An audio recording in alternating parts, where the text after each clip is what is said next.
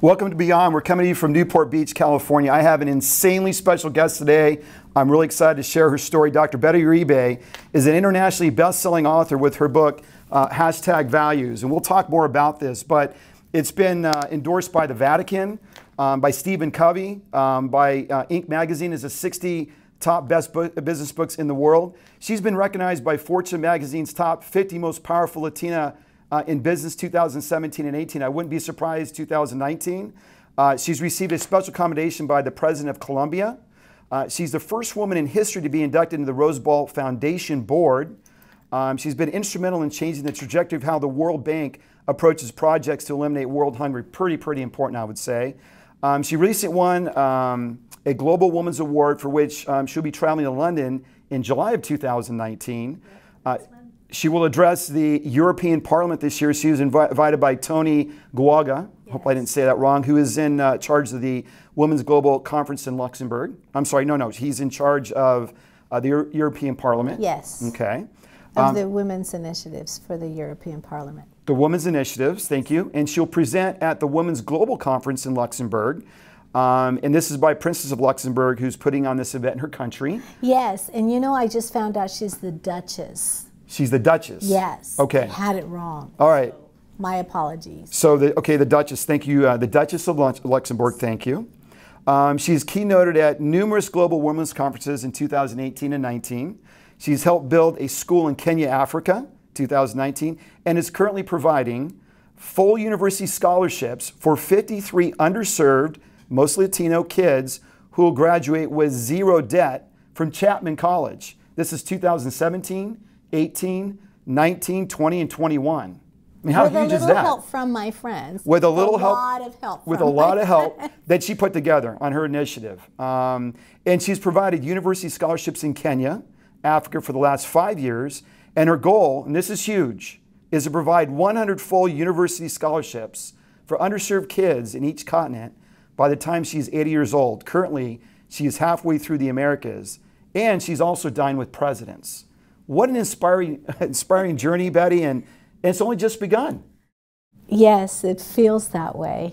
So we had a great conversation before coming on the show, and I just want to give a sense for the audience. Where did this all start for you? Because you got another full-time job in addition to what you're doing, and you got the energy of 3 teenagers combined in one. So where did this journey start for you, this passion? You know, it started with the day my mother, who was 45 years old at the time, I was born and raised in Bogota, Colombia, and she sat my brothers and I down, and she said, I can't live like this anymore. My father was a millionaire. He had a transportation company, but there was this deep secret. You know, he was an alcoholic, and he used to come home and beat her up, and after he almost killed her, I saw it with my own eyes.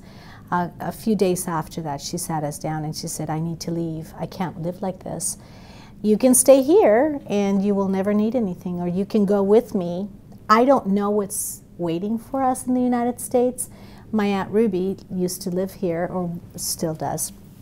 But she said, whatever's waiting for us, peace will be with us, and we'll be able to just have peace.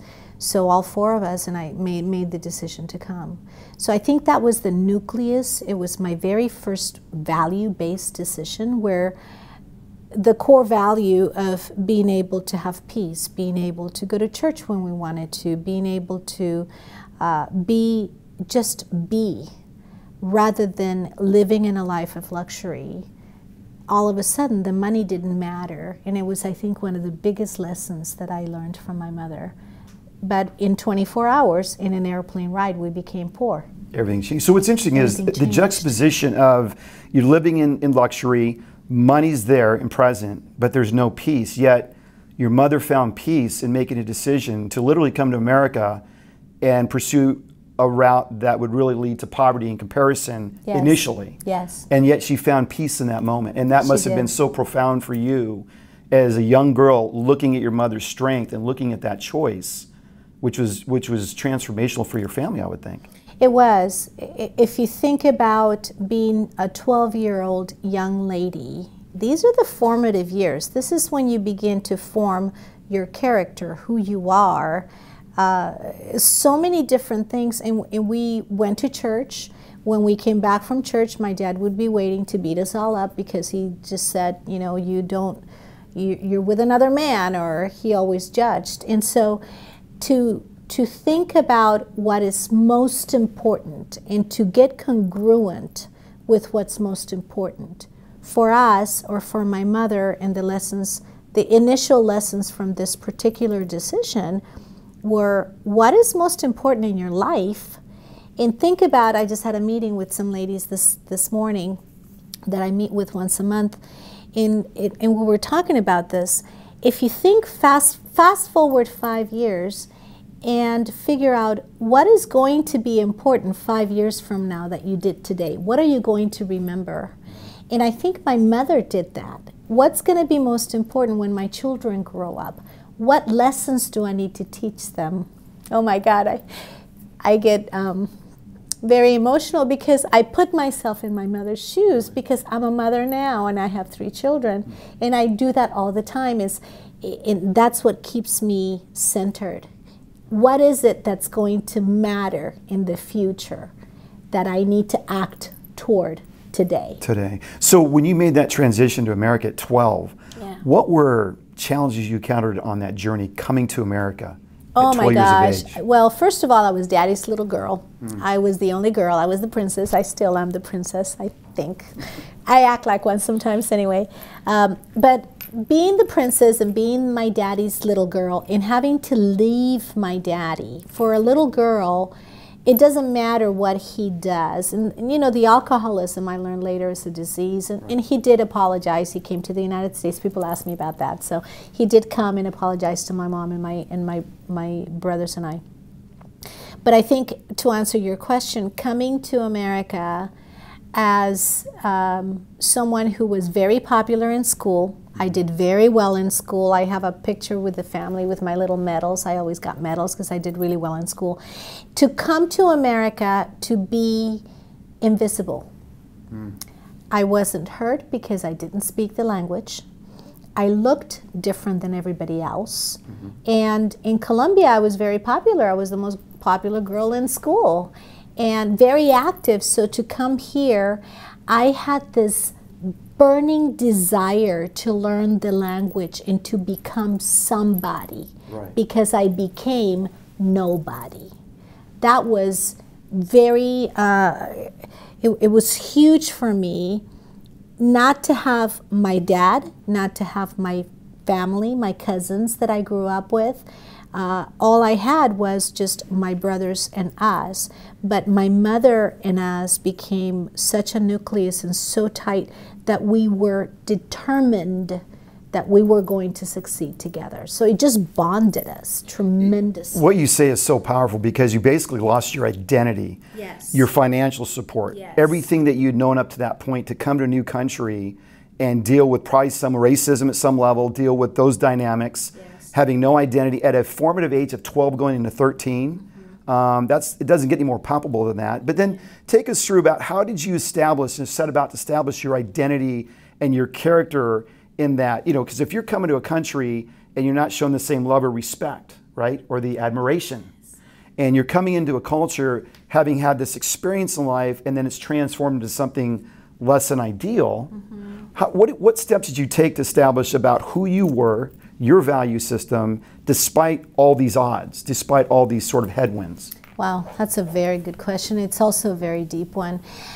I think when I think back at that moment in arriving in the United States, living with my Aunt Ruby, it was really interesting because my Aunt Ruby and my Uncle Ivan, they were in their honeymoon practically. They'd only been married for about a year. And here come 5 people to live in their home. So my mother, on our way here, she said, okay, you can't let them know that you're even at the house. Don't make a lot of noise. Take a shower before they wake up so that they don't feel like we're all there. So my mother, it was almost like she put us through military training before coming so that we would be welcome. So we were always, of course, we were all about service, all about being of service. The other piece, I think for me, our faith was huge. And so we didn't know we were poor. My mother celebrated every little thing. And today I celebrate. Every day I find something to celebrate. I call Juan Carlos, let's go celebrate. Yeah. So that was another thing. And I think the core values that my mother found in the church and the Bible, in reading and in singing gospel songs and so forth, I think those were very instrumental in keeping us aligned with what was most important. One story I tell usually is my Aunt Ruby sat me down at the table, and I'll never forget this day. She said, sit down, I'm going to teach you etiquette, because someday you're going to dine with the President of the United States. And you would think, a little girl, 12 years old, I had nothing. There was no reason to tell me something like that. And yet, 14 years later, I was dining with President Bush Sr. That is amazing. Go figure. Right. So it's a huge lesson on parenthood, what your parents tell you. My mother told me, you are super intelligent and you can get to anywhere. You can be the President of the United States. She didn't know you have to be born here. Right. But she told me you can do anything you want. And today, I really have no boundaries. I don't think of boundaries. I think of stepping stones. Or, okay, what do I have to go around to get to this place? Or if I need to meet somebody, I just ask. What's amazing about your mother is she had a choice to make in Colombia. I could become bitter, angry, or better. And I took the better route that transformed the legacy of my kids to then produce a young woman and a daughter like yourself to go out and impact the world. And that's a choice we all have, right? Hashtag values is all about hashtag choices ultimately, and the alignment of that. And it's so powerful to hear the strength of your mother, the strength in her religion and belief in God, and how it transformed your life, and how what you saw in America, despite a lot of obstacles, I would argue, because I think you mentioned you set out to learn the language 3 weeks? Is that fair? 3 months. 3 months, sorry, 3 months. Yeah, I wanted to learn the language very quickly. And so I got a dictionary for my backpack, a dictionary in the bathroom, a dictionary to carry around with me. I had dictionaries and they were marked, they were earmarked and written all over. And then I would practice the words in front of the mirror. Like refrigerator was the toughest word for me to learn. And I would just practice it until I got it just right. I wanted to learn it, but I wanted to learn it perfectly. Like I didn't even want to have I do have an accent, but I didn't want to have an accent. I wanted to do this right, and I wanted to devour that dictionary to learn the language so that I could be somebody, so that I could be normal. Because all of a sudden I was a nobody. I was abnormal in the eyes of other people. I remember people screaming at me because they thought I couldn't hear. But we do this to people that don't speak English. Right, exactly. Go figure. Yeah, right. go figure. That's so 3 months roughly, you learn the language. Yeah, in 3 months people thought. So Rosetta Stone has nothing on your technique. There you go. Start your own company. So the other thing I think is fascinating about your journey is, you got your undergraduate, master's, and then you worked on a doctorate. And you really put a big audacious goal in front of yourself, which is clear about your journey. To achieve getting this degree. So if you can sort of illuminate for the audience, what was that goal that you put in terms of going to your doctorate at Pepperdine? I wanted to finish my doctorate in 3 years. And the normal is? Well, 5, 6 years. 5, 6 years, okay. And so I remember after finishing my first semester, there was somebody that came in and she talked about how she organized herself so that she could finish her dissertation, and I thought, oh, okay, so that's what I need to do. So I knew the path I was going to take, and so I told my professors and I told the administration that I was going to finish in 3 years, and they said, it's impossible. You can't do it in 3 years. And I said, well, how about I try? Would you just let me try? And so they said, sure, but it's not going to happen. So I backed into it and I figured out, okay, how many hours do I need to sleep? How many hours can my body go without sleep? And then how many hours do I need to spend quality time with my children? So back to my core values. What was most important to me was my schooling, my job, my education. Well, I said my education, my children, and then being able to either go to church or watch church or listen to church. And so I figured, okay, well, it takes me 20 minutes to go 5 minutes, 10 minutes to park, another hour, 2 hours for the service, another, I mean, I got it just like that. So I figured, okay, well, I can save an hour of commute, driving, getting to my chair, and I'll just watch the service from my computer. So, and then that hour, I could write so many words, and I mean, it was like that. So you had your schedule down to the minute. Down to the minute. Down, and I learned that, and so that's why people ask me all the time, how can you do so much today? Well, I trained myself. Right. So I graduated in 3 years. So what did that do to the program's expectations of future graduates? It was wonderful because Farzeen Majidi, Dr. Farzeen, I love him to pieces, from Pepperdine University, Graduate School of Education and Psychology. He said to me later, he said, hey, now we have a model, we put together the model, and people are now graduating in 3 years. Wow. So it's great. It's great. That is amazing. That is amazing. So let's transition. You came out with this amazing book, #Values, that again has been endorsed by the Vatican, by Stephen Covey.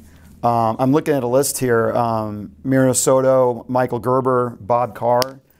We've got the Washington Post Writers Group, Ruben Navarrete.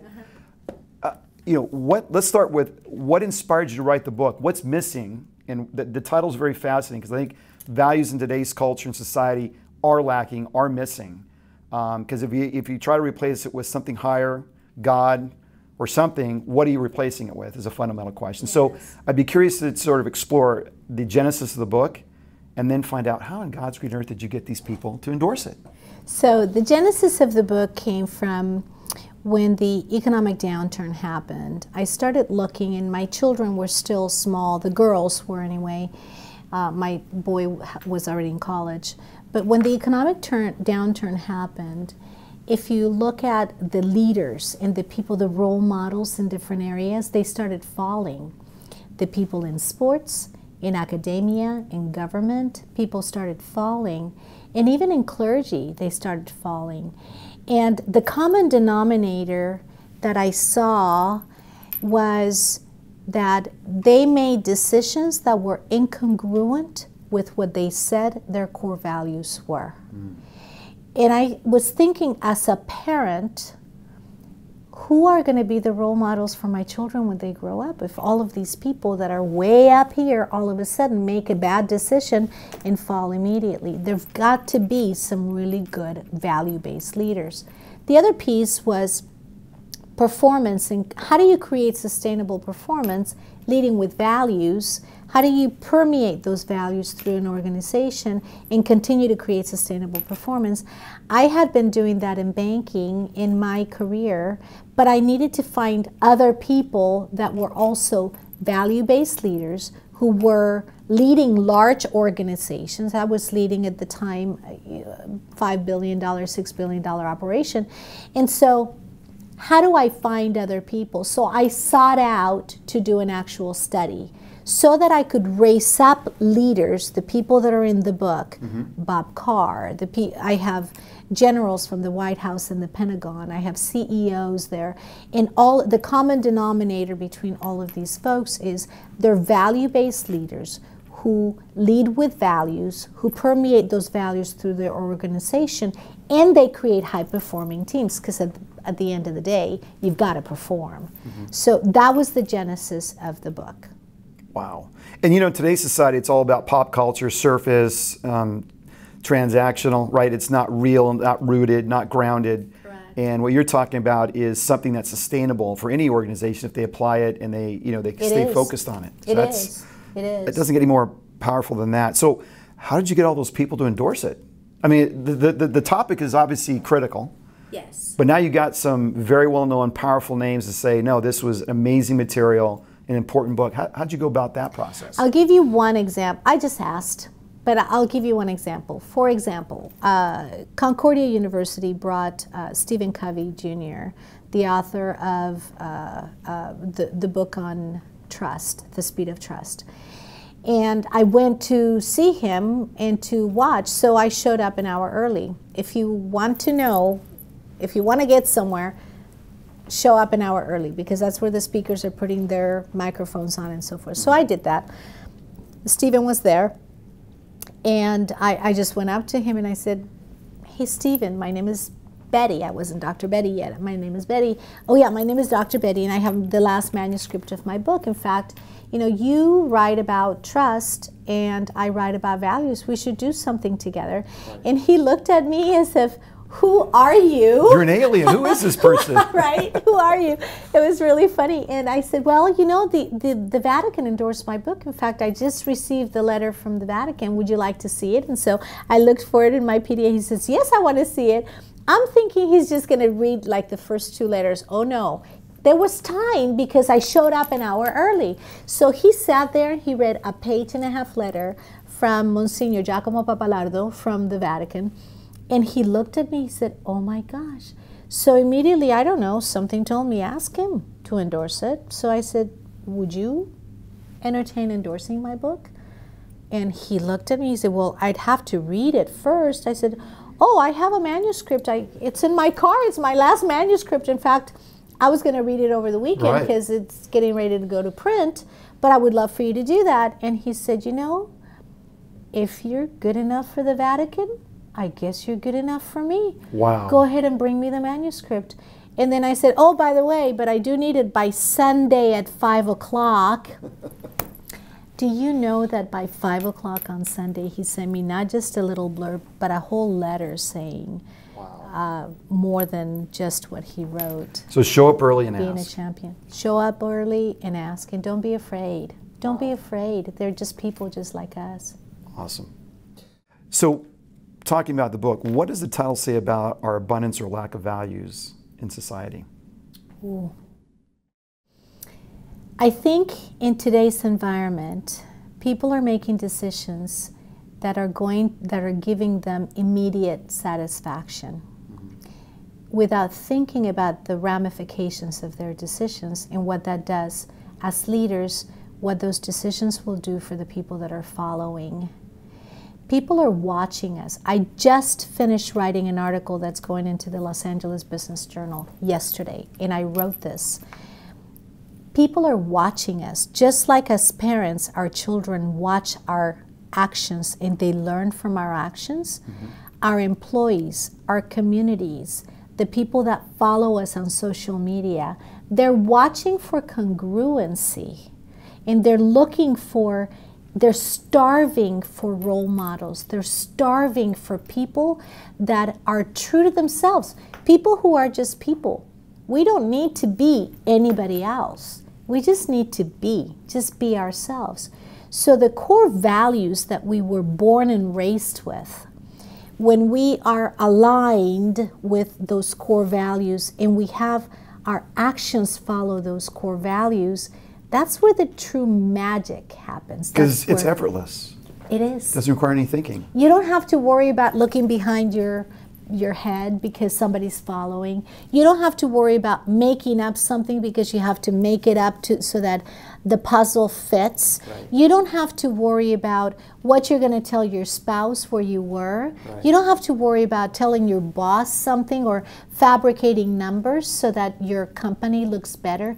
If you are just you, and you are congruent with your core values. Now, there are values that are not the right values, right? There's positive values. There's, you know, the value of richness or money over matter or whatever. Right. But if you are just congruent, then that's where trust happens.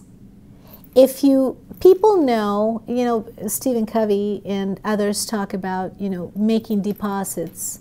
You make enough deposits into the relationship bank. If you have to make a withdrawal, if you're always on time and then all of a sudden you're late, somebody's not going to say, oh, he's late again or she's late again. They're going to say, something must matter. Something must happen. This is not like them. So this is how you build trust. This is how you build relationship. This is how you build communion, community. This is how you build a family. This is how you build a city. This is how you build a municipality. This is how you build a government. This is how you build the world. It's very simple. Right. Very simple. But it applies all throughout our world. Simple but seemingly complicated for a lot of people. Yes. That's powerful. Back after this message from our sponsor. Serenitex is focused on eliminating the biggest challenge to migraine management, namely the subjective diagnosis of migraines and standard migraine drug therapy that results in undesirable effects and unproven results. Healthcare and lost productivity costs from migraines is $78 billion a year, and employers lose 113 million lost workdays from migraines. But did you know that more than 95% of those with chronic migraines have never sought help, received a diagnosis, or been treated? Serenitex has discovered a patentable technology solution for the non-invasive detection and screening of migraines. We've tested our approach on actual migraine patients, and it works. To learn more, visit serenitex.com. Welcome back. So, in your experience, in your journey, there's so many people clearly that have inspired you, influenced you, and you have this just epic pathway that you're on. But who's that person who's had the most influence on your personal or professional development? When you ask me for one person, it's really difficult because there hasn't been just the one individual, because there have been so many people in my life that have formed and reformed my way of thinking. When you think of Aristotle, when his line of questioning and how intuitive he was, or when you think of Leonardo da Vinci, and he was just so amazing in health and airplanes, and I mean, he did so much. And then you think of Einstein, oh my gosh, trying so many different things. But I think if I had to tell you, Mother Teresa, my goodness, poor, she didn't have one penny to her name, and yet she had everything she needed, and she was able to propagate a beautiful word for the entire world to see. But I think if I had to go back, in addition to my mother, who gave me my values and who made that decision that we talked about, I think that the life of Jesus Christ when he was on the earth, and if you look at it, not so much from a religious perspective, but if you look at his life from a leadership perspective, and I've taken a look at an academic approach to his life. If you look at him walking the earth with such humility, if you look at him surrounding himself with the 12 apostles, who in my mind are statistically significant sampling of the population at the time, if you look at each one of the people that he surrounded himself, I always say we don't do this alone, and he didn't. He always had someone that he was teaching, so that he gave freely, was freely given to him. So I think I would have to go with Jesus Christ walking the earth.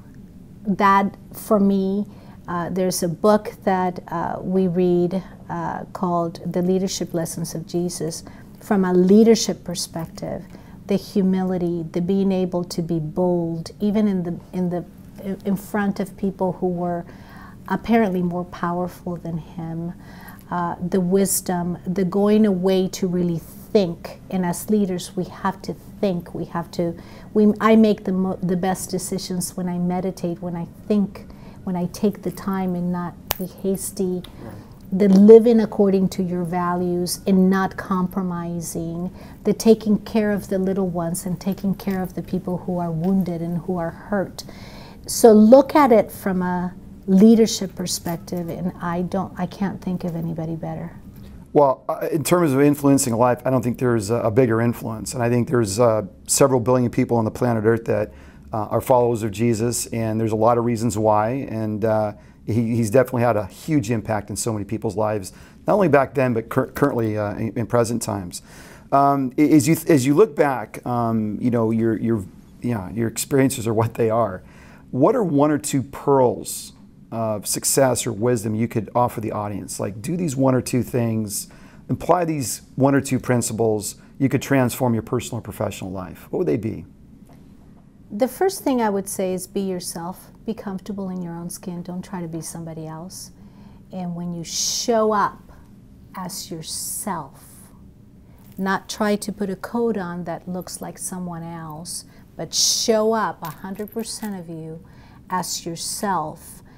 There is a level of confidence that happens when you realize that you are enough. You don't need to be more than anything. There is no such thing as 100%. It's 100%. Just be yourself. That would be one thing that I would say. Give away freely without expecting anything in return. Not even a thank you. When we give unconditionally, without expecting anything, it's almost like living in abundance in your life. And if you talk to billionaires, I just came back from Sir Richard Branson's private island filled with billionaires in November, December of last year. And when you talk to the people that are very affluent in the world, and you see that they're aligned with their values, they give, and they give away freely. They're not expecting that thank you. They're not expecting that they're going to give because they're going to be receiving. And I'm not saying that you have to be a billionaire or you have to want to be a billionaire. That's not something for me right now. But I can tell you that you have abundance in your life, abundance of the things that matter, abundance of joy, abundance of love, abundance of trust, abundance of values, abundance of social capital that you can use. As an executive running a $6 billion operation today, I can tell you the social capital that I have because I lead with values. People trust that if I do a handshake, I can, just with a handshake. I bought a 111-acre place in Texas on a handshake just because of my word. I didn't have to sign a document. Those are the things that you can do just based on your word. And then the last thing that I would say is realize and be humble enough to know that we don't do it alone. When you get to the top, it really isn't you who gets to the top. It's the people that support you to get you there that are part of this, I call it a tribe, that are part of your tribe that really you should bring with you, and then never forget where you came from and reach back and bring others with you. It's very lonely at the top otherwise. That's sage advice. Thank you. That's powerful. Is there a motto you live your life by?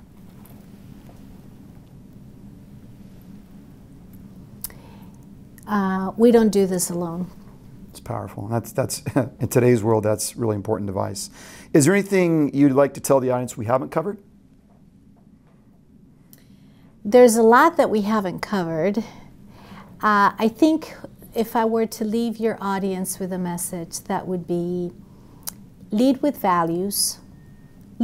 Understand what's most important to you. If you want to know what's most important to somebody, take an inventory of your calendar. For the last 3 months, take a look at what actions you took in your calendar, and are they aligned with the top 5 things that are most important to you? If they're not, then that's how you know. And then take a look at your bank account. What did you spend your money on? So money and time, 2 commodities that we all have. How do you spend it? And squeeze every second of value out of life, because we don't have a pink slip when we are born. It's a finite amount of time that we're on this earth. What are you going to use this time with and for? How are you going to use it? That's awesome. That's huge, right? Where could they learn more and find out more about you? Where could they go? They can go to my website, drbettyuribe.com. And I'm on social media, Dr. Betty Uribe everything. So LinkedIn, Facebook, Instagram, Twitter, and YouTube. The usual places. The usual places, yes. Awesome. But I do read all of the messages from LinkedIn. So Okay. if anybody wants to get a hold of me personally, send me a LinkedIn message. I will personally respond to it. Wonderful. You know, we can go on and on for 2 hours because before the show we talked, and she has so many stories that are powerful that really point out a lot of the principles you live your life by. So it's wonderful. So that's it from Beyond. Wardrobe today provided by John Varvatos, South Coast Plaza. Look for Jose. He set me up today. They're wonderful people over there. Of course, you can find Beyond Ben Bobo on the internet with LinkedIn, Instagram, YouTube, Facebook. And remember, until next time, becoming is better than being.